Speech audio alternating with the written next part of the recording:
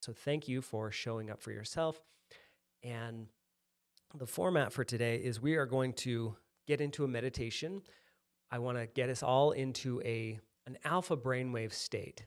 It is the perfect place for us to be in, where we're in this creative and regenerative brainwave state. So we're going to do a quick meditation, about 5 to 7 minutes, to drop into alpha. And we're going to maintain that brainwave state as we move into a telekinesis practice. And so to maintain that alpha brainwave state, we're just going to regulate our breath, breathing in and out in a regular rhythm. And we're going to soften our focus. So as we watch our object, we're going to try to observe the entire object at the same time and casually be aware of everything in our field of view at the same time.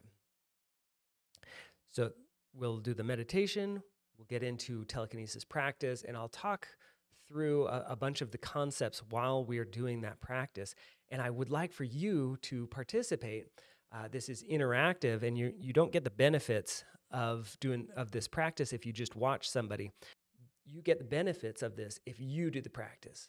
It's like meditation. Nobody can do the meditation for you. You have to train your brain. So this is like a meditative practice where if you do it one time, you don't get the benefits. But if you make it a habit, you have incredible benefits. So I'll talk about those benefits while we do the practice. And for you to participate, just grab a needle and something light. A piece of aluminum foil is perfect. And you're going to balance that light object on top of the sharp object so that it can rotate freely. And so we're going to manifest movement where there was none before.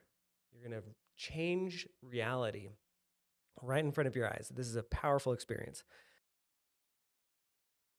Find somewhere comfortable where you can sit or lie down, or where you can just close your eyes. You feel safe enough to close your eyes and retreat from your senses.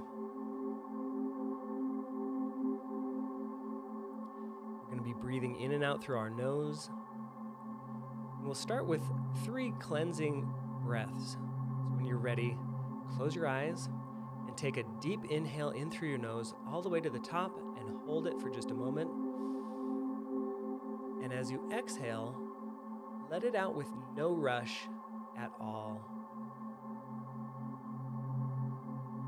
And take another deep cleansing inhale.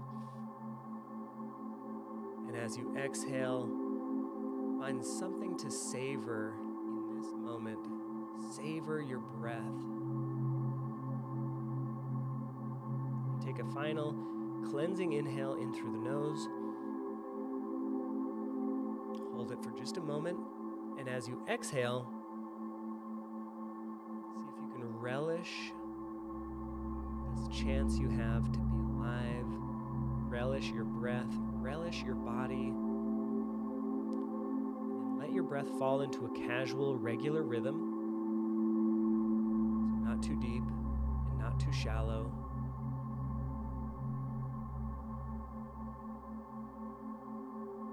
With your eyes closed, start to sense what is around you. You can sense the back of your eyelids. Feel the texture of your clothes against your skin. You can feel your body expanding as you breathe in. You can feel the chill of the air on your skin.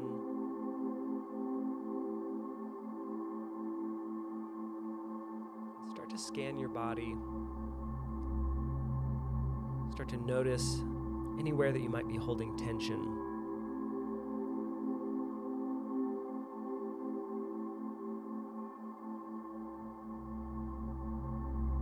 And as you bring your awareness to it, feel that tension.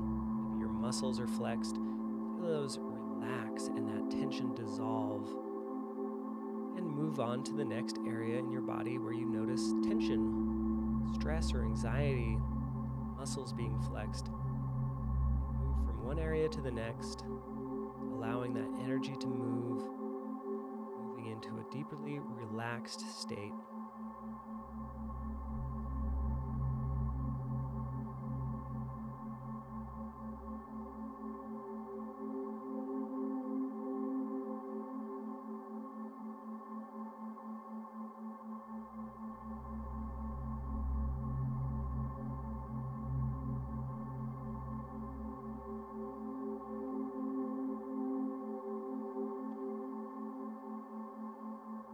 Notice the black void of your mind all around you.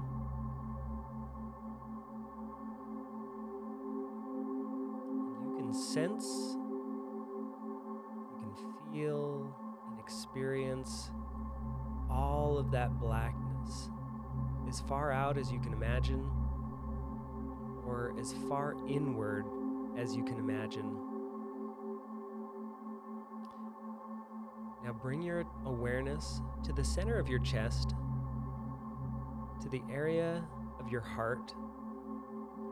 And now there's no need to create anything. We're not imagining anything. Simply observe and sense the energy of your heart. And trust your instincts, what this energy feels like. What do you notice?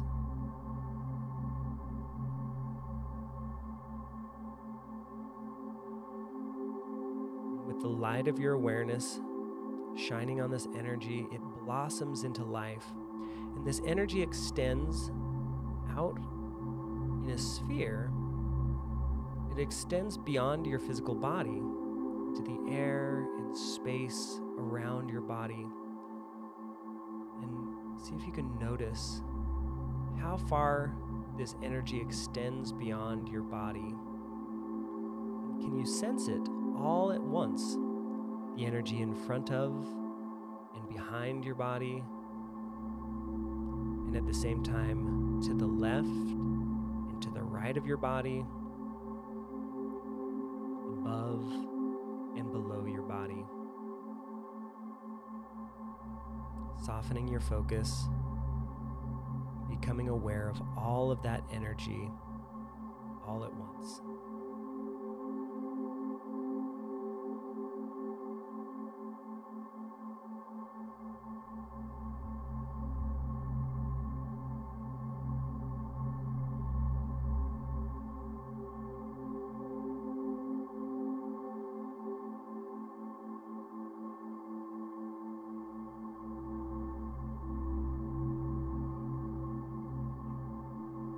Now, naturally and automatically, you've just shifted brainwave states,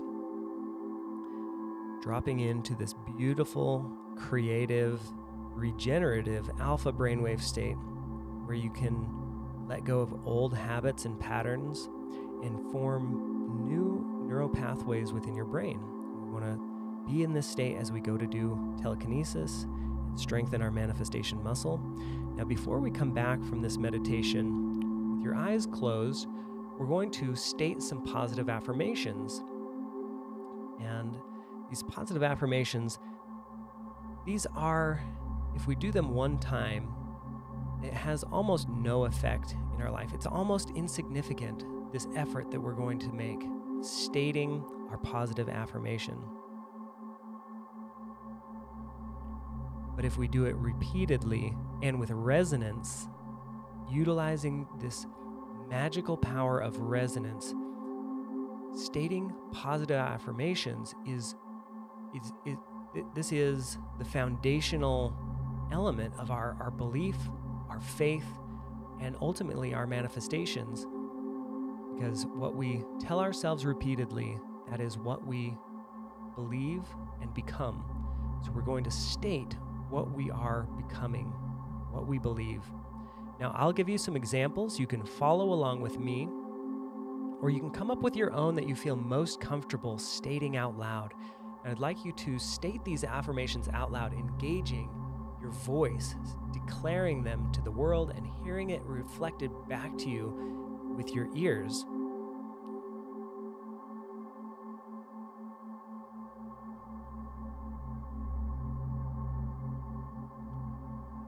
I am a powerful creator. I am a powerful creator, created in the image of God, a co-creator meant for creation. I was meant to create. My desires are good and worthy of creation. My desires are good and worthy of creation. My desires are good and worthy of creation. The universe rearranges to reflect my good desires. The universe rearranges to reflect my good desires.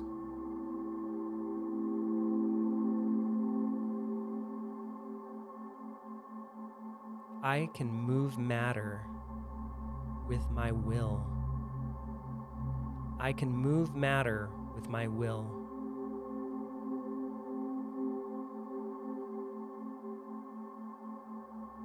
There's no limit to what I can co-create with God.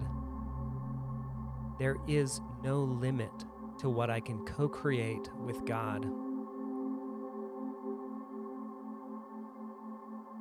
I am going to move matter today. I am going to move matter today. My will is a fractal of God's will, the one will that moves all matter in the universe and can easily move this object. My will is a fractal of God's will, the one will that moves all matter in the universe and can easily move this object. My will can easily move this object. Telekinesis is fun, and I'm going to have fun with this practice. Telekinesis is fun, and I'm going to have fun with this practice. Now, when you have finished up your affirmations, you can come back from our meditation, wiggling your fingers and toes, opening your eyes when you're ready. We're going to move right into this telekinesis practice. Now, you are coming out of that meditation, you are in an alpha brainwave state. To maintain that, just continue to regulate your breath, breathing in and out in a regular rhythm, not too deep and not too shallow. And as you do this practice, you'll notice sometimes you start to hyper-focus, looking at just one detail on the object. So when you notice that, just try to relax a little bit, soften your awareness. Now, we're not blurring our vision, but you are just softening your focus so that you're aware of the entire object at once and casually aware of everything in your field of view. I like to place my hands around the object, a gesture of focus. Signaling to my subconscious to rewire based off of the movements here. And now I'm going to start to visualize. So I visualize the movement that I want to see. And I'm going to visualize in such a way that it causes a chemical reaction in my body. Now, what this is our emotions. It's our body preparing and giving us feedback for what we are experiencing. Now, that happens whether or not the information is coming from our perception, what we are observing. It comes in through our senses and turns into these signals in our nervous system. But also the thoughts and the visualizations that we're having, as soon as we assign meaning to it, this is the key. When we assign meaning to those signals, then our body can't tell the difference. If we observed it or imagined it, it's the same exact thing to our bodies. These are the same exact signals. It's indistinguishable. The body cannot tell the difference because they're literally the same thing. And it's going to produce that emotional reaction accordingly, automatically. Now, you do have control over the meaning that you assign to it. And this is powerful. It's such a powerful understanding. So now it is automatic, but it's like breathing. If you are, not paying attention to it, you just automatically assign meaning to everything, all the things, the information coming in through your senses and through your imagination. But we can override that. We can take conscious control over the meaning that we assign to it. And I just want you to do this exercise. Imagine that you are in real life being chased by a lion. Now, that is going to create a really strong chemical reaction in your body, right? There's a huge flood of adrenaline, and we are feeling panic, and you can imagine the meaning behind everything that we are sensing there is, up to 11. But if you were to imagine being chased by a lion, that would take a lot of focus to make yourself believe, to assign the same level of meaning to that imagination, right? So this is just so that you're aware of how, of kind of the degrees of meaning, and how most of our thoughts, most of our visualizations have kind of a casual level of meaning that we're assigning to it. But we want to try to assign a lot of meaning, and the more meaning that we can assign to it, the more impact that it has on us. And so we are slowly wiring ourselves to the reality.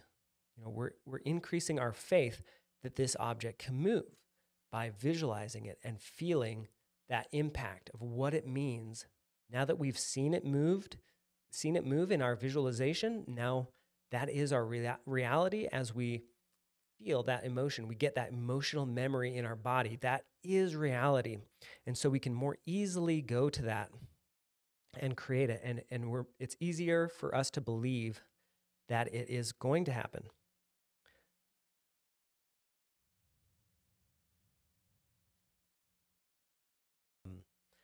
All right, so for the next 5 minutes, just keep running with that, visualizing and feeling that, practice assigning a great deal of meaning. Feel that flood of endorphins when you visualize the movement, the end result that you want to have.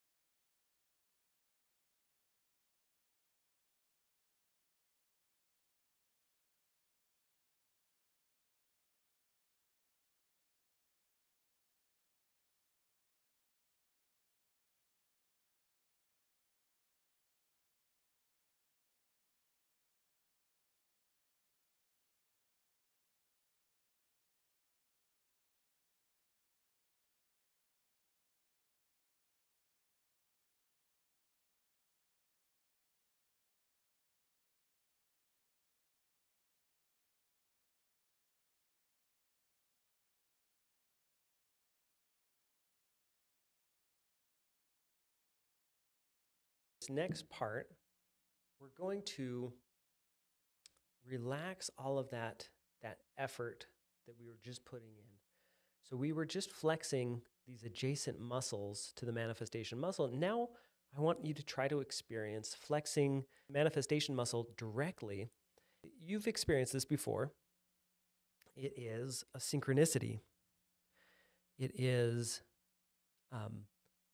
recognizing once the event happens that it pleases you, that you appreciate that manifestation, that thing that occurred, that seemingly random series of events lining up in just a way that it delights you.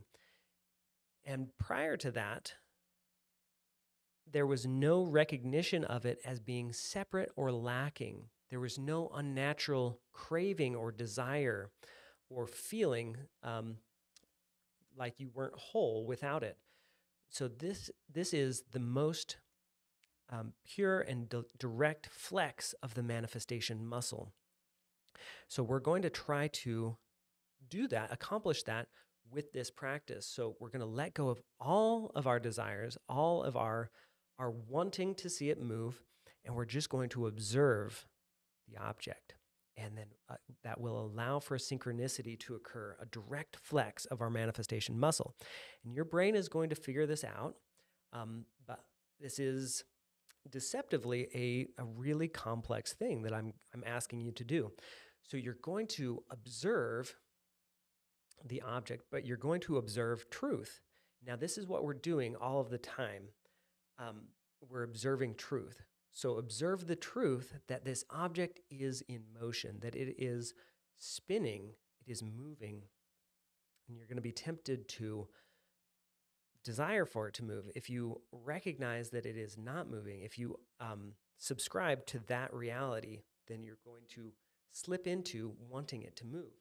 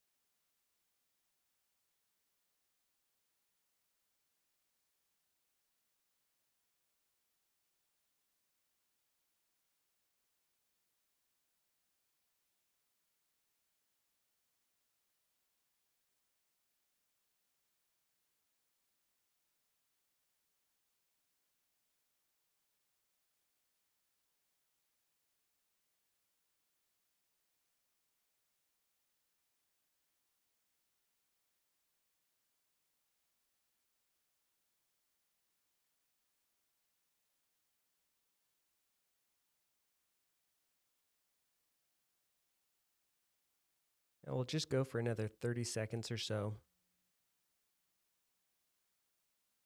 For the last little bit here, you can relax. If you've been getting serious about it, just relax and get playful. You can try observing it in a unique way. Maybe go into an elaborate visualization. Maybe include some body movements to slip into that neural network that moves matter.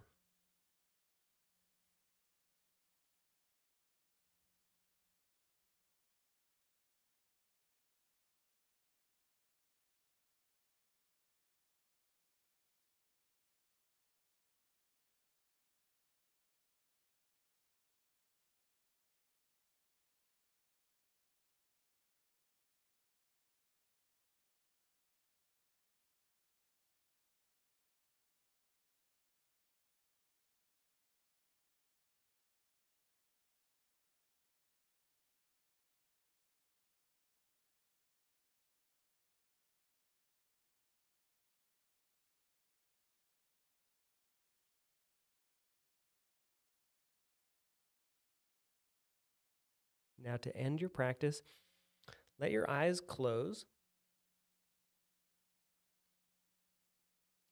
And we do this at the end of every telekinesis or manifestation muscle practice for 3 beautiful reasons.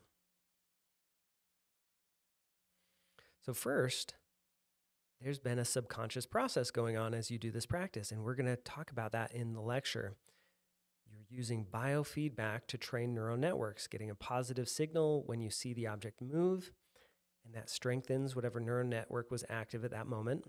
And you get a negative signal, a negative feedback when you see the object not moving, telling your subconscious that flex of will, that whatever neural network was active, that didn't move matter.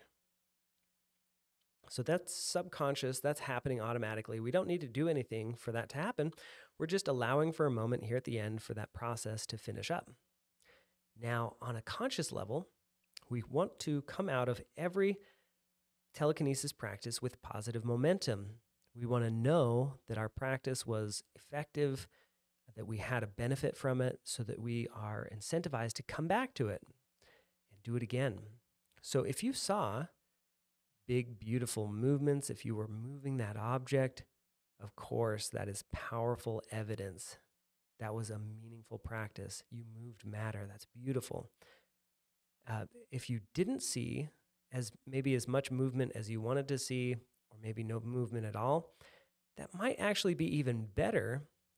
And this is because it's because you are encountering resistance. And when you encounter resistance, that is where you grow.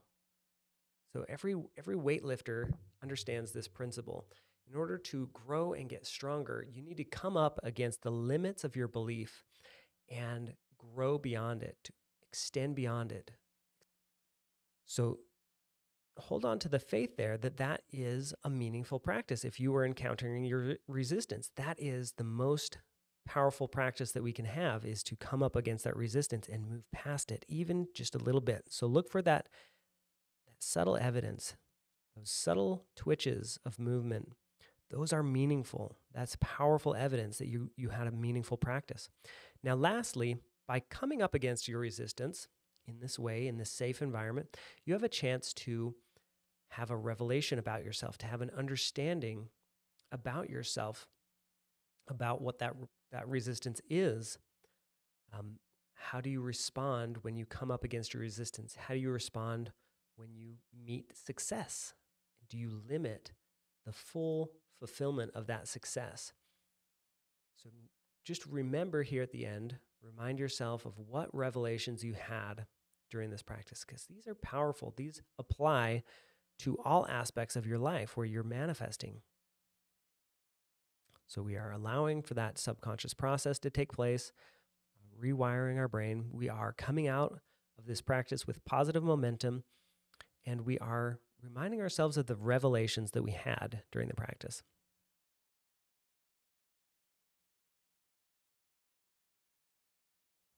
And when you're ready, you can come back from your practice, open your eyes, welcome back.